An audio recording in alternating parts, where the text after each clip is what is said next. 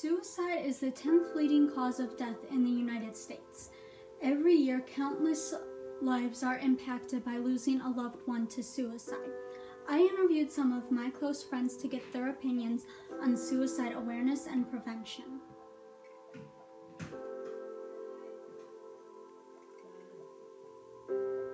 My name is Elizabeth, and my pronouns are she, her. One statistic that I know is that suicide is the leading cause of death for teenagers.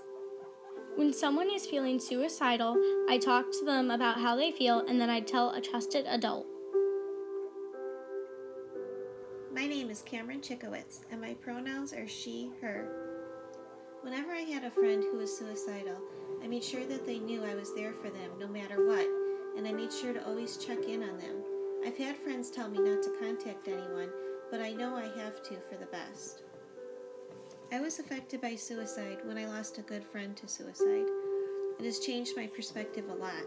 It is a very upsetting thing that happens and that I wish no one had to go through.